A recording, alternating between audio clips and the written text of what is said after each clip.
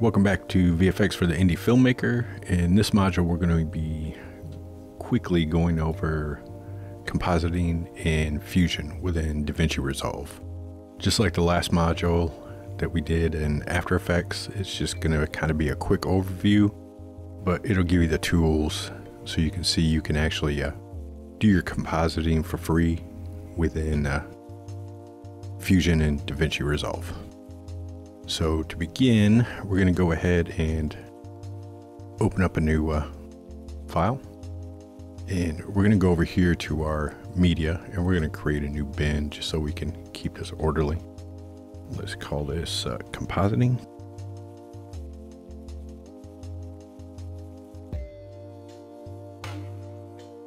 And we're going to go ahead and create a new timeline.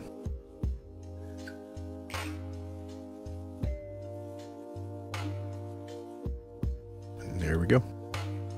All right, it's a little easier in DaVinci to bring in your sequences. All you have to do is open your folder where you downloaded the files I sent, and those are in the last module. It'll be attached to that file, so you can go back there and download them. But all you have to do to bring sequences into DaVinci is just grab the entire folder, drag it over, and it brings it in as a sequence. So we'll do that for each one of our layers. There we go. And if you want to double check to make sure it's read as 30 frames, which this was set to, just click on the inspector over here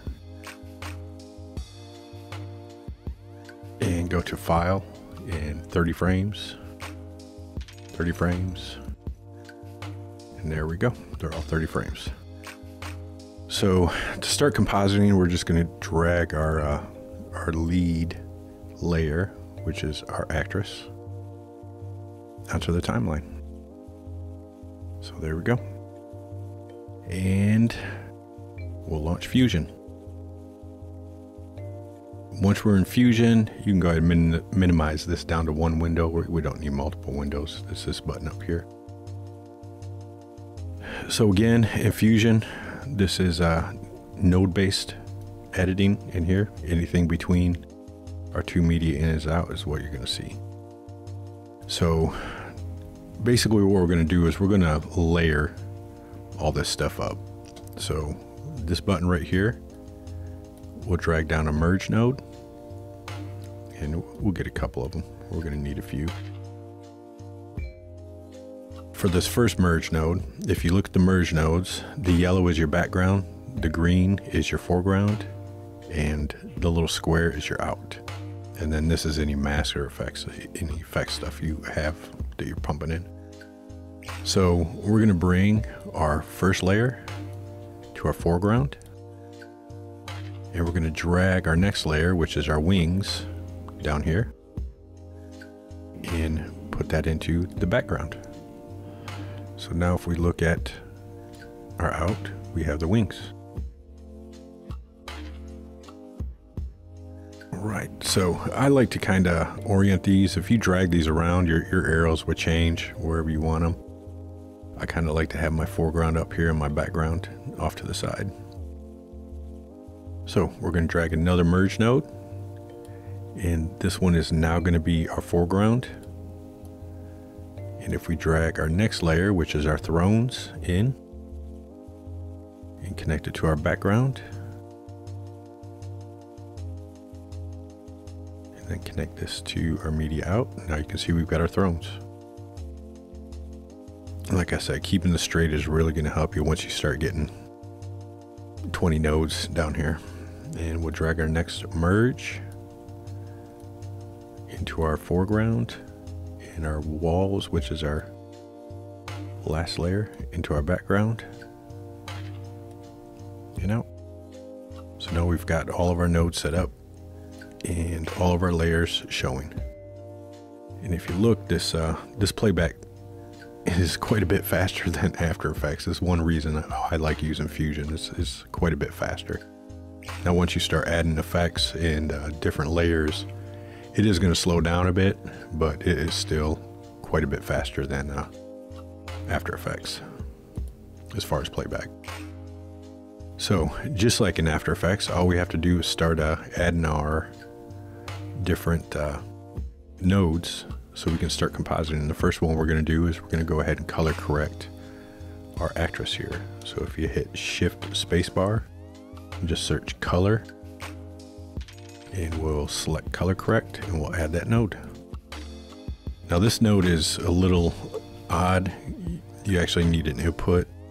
It doesn't necessarily go into your actual foreground, which is a different input, as you can see.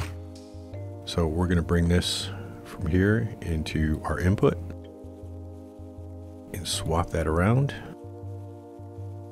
So now we can go ahead and go to our color correct button and start changing, bring our gamma down a little bit, just darken her up a bit. Now, when I said this node's a little weird, there's a few actions up here that will kind of affect the overall image. So say I bring this brightness up and down, you can see it's affecting the whole image for some reason, not just that layer. But to fix that, all you have to do is take your out from your first media in and put it into your blue mask effects.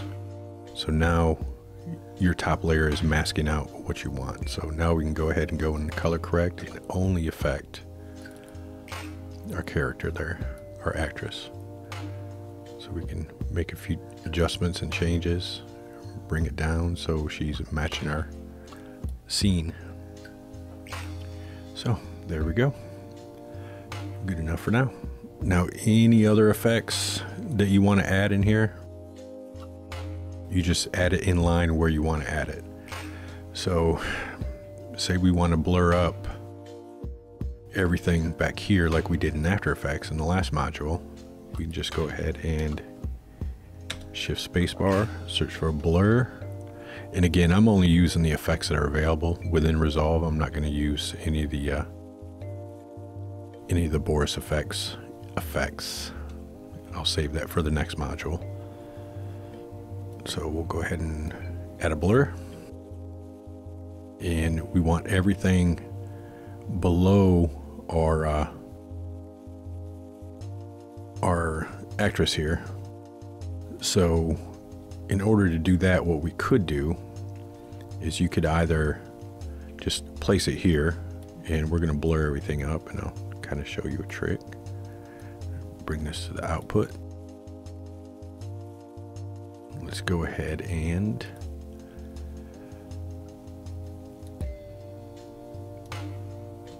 blur our image up a little bit. I'm going to blur it quite a bit so you can see what's going on. Now, just like we did with the color, we can input this output to the mask effects, and it's only going to blur her. But what we can do is go to settings and apply mask inverted.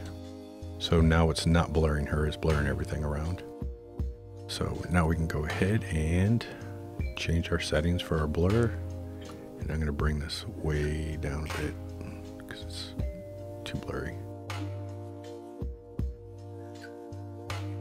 Maybe 1.3 is good. So there we go. And as you can see, it starts slowing down a little bit. Now, anything else we do,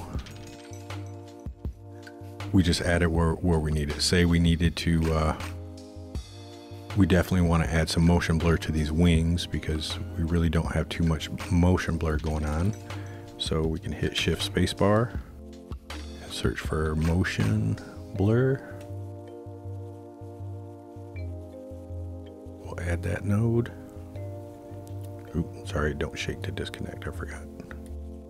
And we can bring that down by our wings. We're going to input that.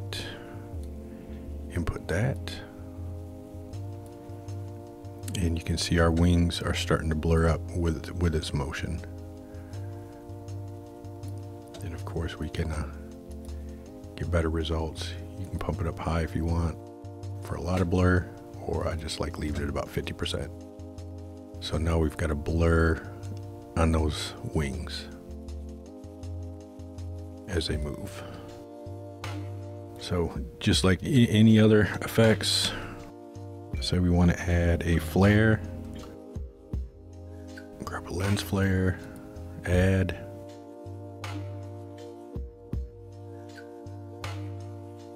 and we want this on top of everything, so we're going to bring this in, bring our source in,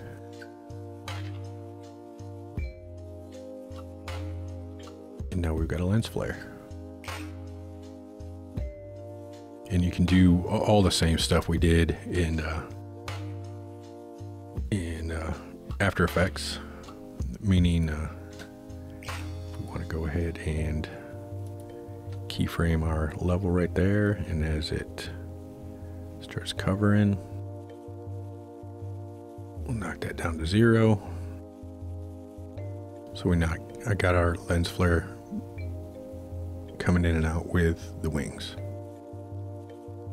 So, and that's the basic concept of compositing within Fusion. So now if we, let me go ahead and disconnect this. Not a fan of the lens flare.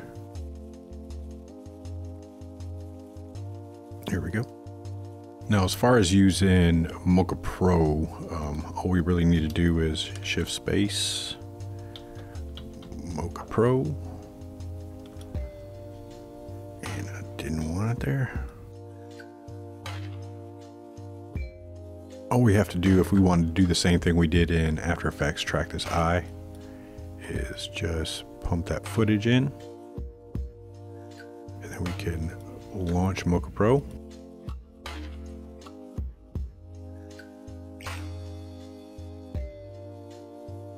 And we'll give it a playthrough. All right, that's good. And same thing, we'll just create some X splines around our eye.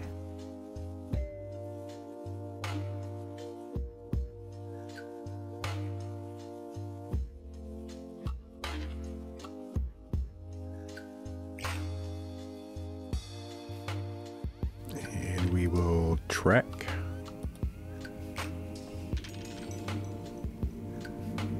You notice this Mocha Pro seems to be a lot faster in Fusion than it was in After Effects as well. And we'll save this. We can export shape. And make sure you're on Blackmagic Fusion Shapes. Copy to clipboard. Close that. Hit Control V to paste. And we've got our shape pasted. Now if we wanted to add that eye, we could add a shape or a background, whatever we want to add. And we'll just make this orange. Get a little oranger. There we go. And make that the mask. Let's grab another merge. Let's move this up. Put this into our foreground, and then we need to bring this into our background. Bring that into our background. Now we've got the orange eye up there from our Mocha track. And you don't have to specifically add a blur on this one. You can just go straight to that polygon layer it created, and we can soft edge it up. We'll do 0.2. That might be too much. That's way too much.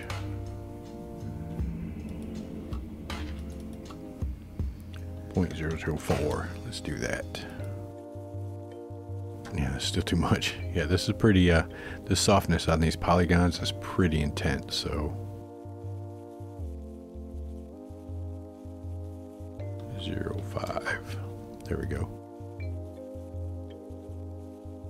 And maybe a little more, but you get the picture. So that's how you would use Mocha Pro to track eyes and replace eyes. And then you can just jump back in and make your second one if you need to make more, and just copy and paste that new shape.